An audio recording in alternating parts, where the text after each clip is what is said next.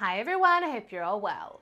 So I know this will be my fourth TikTok reaction video in a row, but as I said in the second and third, you guys really seem to like them, and I really like making them, so I guess I'm now making a fourth. And oh, what an important fourth it is.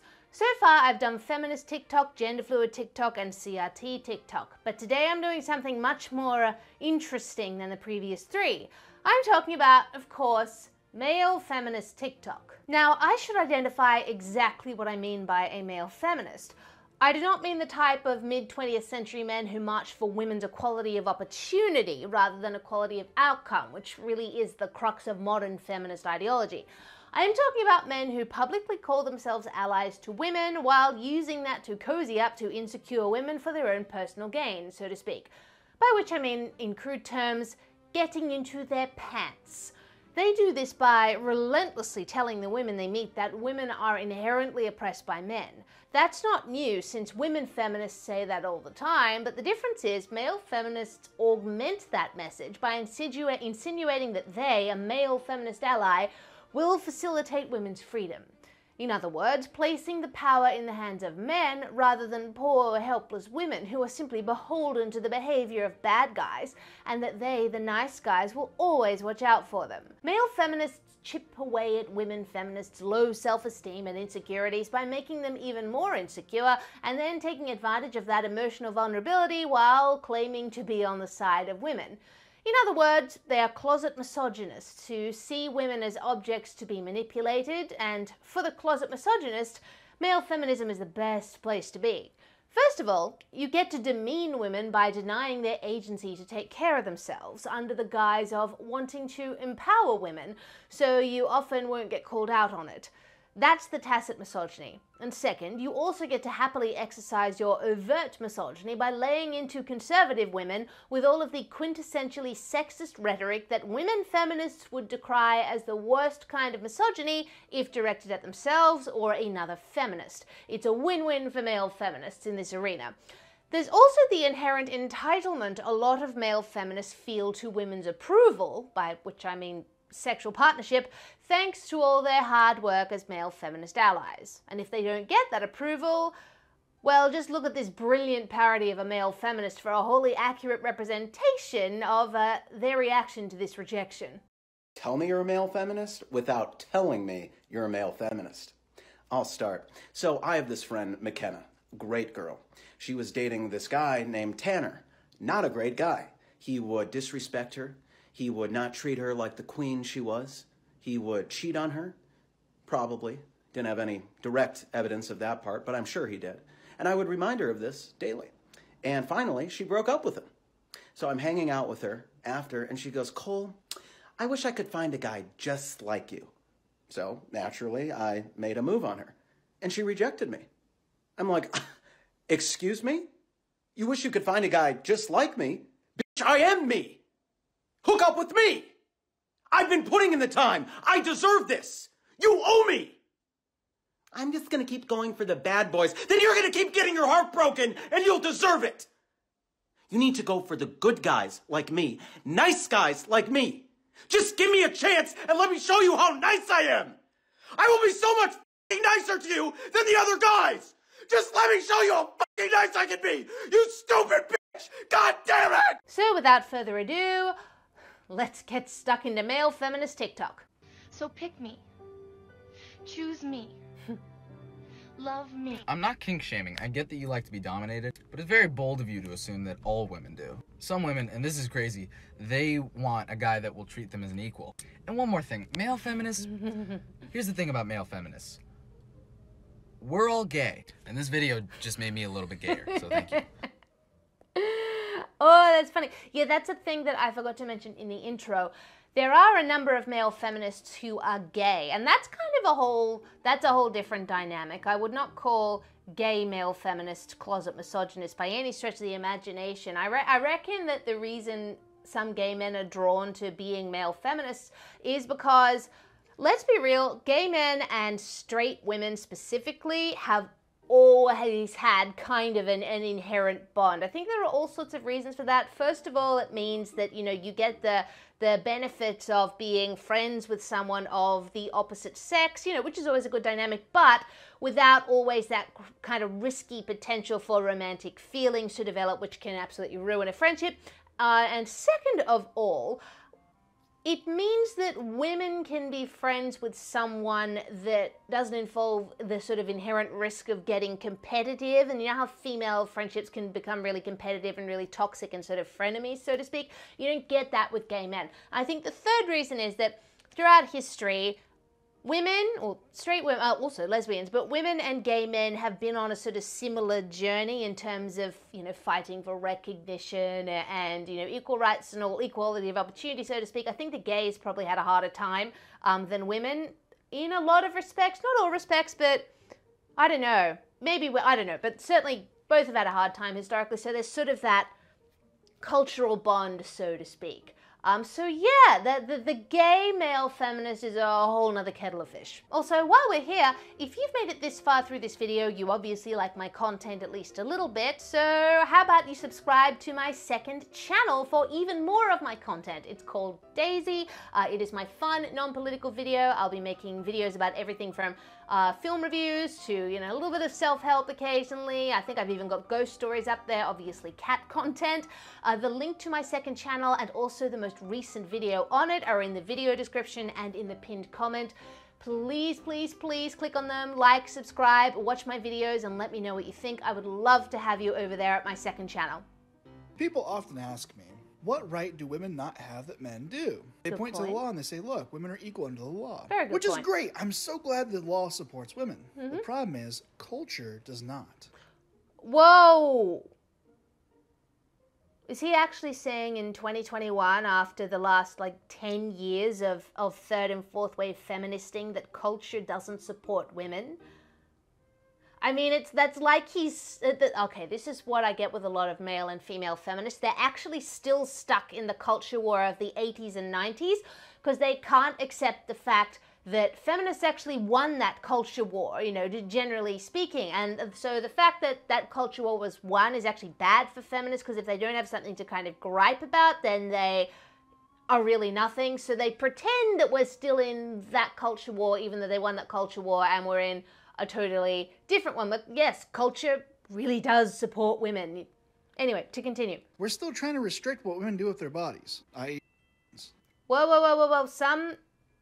Some women are very pro-life. This is what male feminists and also women feminists forget. There are actually a heck of a lot of women out there who are pro-life and anti the termination of pregnancy in the womb, to use YouTube-friendly terminology. But no.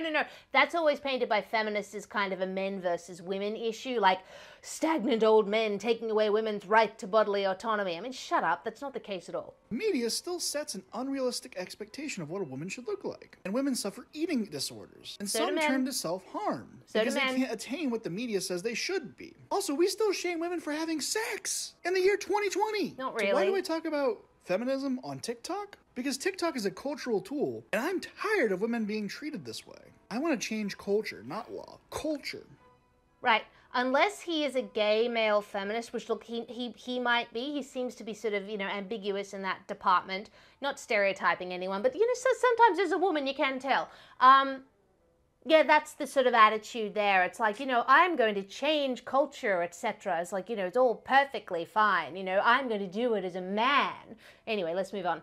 When I asked men what they feared as much as a woman feared being raped, I had 3 answers show up a number of times. 2 of them I think we can dismiss, and 1 of them seemed valid. The first one was that men said they feared not measuring up.